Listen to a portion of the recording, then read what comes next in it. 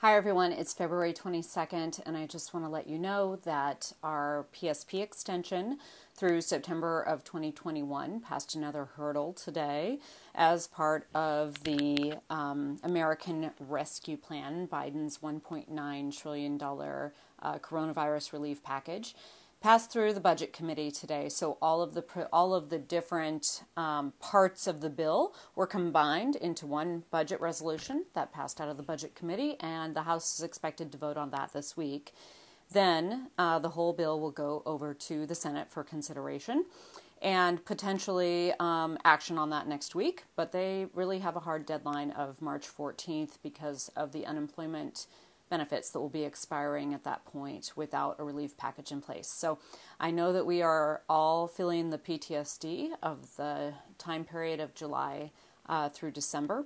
That is not what's going on here. There's an actual plan, steady progress on the legislation, plan to get it done, and the votes lined up to do it too. So there are still some discussions around other parts of the bill. And we can take part in that. For example, making sure that people are getting a living wage, and make sure that our friends and neighbors have enough to live on, and that we can have the funds necessary to crush the virus. But the Payroll Support Program for aviation is in the bill. Has not changed through this process. The House will now vote on this and will go over to the Senate that way. So there's a lot of certainty in that.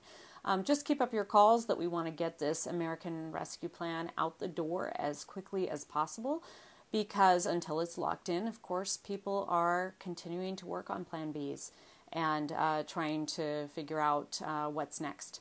So we need to get this locked in, protect everyone's jobs, make sure that it's continued to be written into the law, that there can be no reduction to any pay rates, and give us the best possible foundation for moving forward on the other side of this pandemic without workers at any airline or anywhere really bearing the brunt of this pandemic.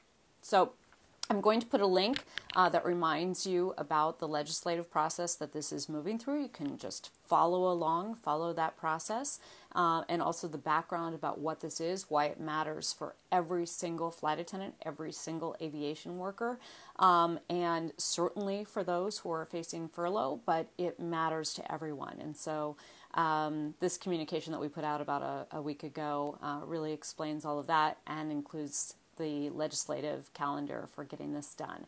So again, we cleared another hurdle today, and we're going to get this done together. So keep encouraging your representatives to pass the American Rescue Plan with PSP in it, as it is today. Thanks all, and have a good night.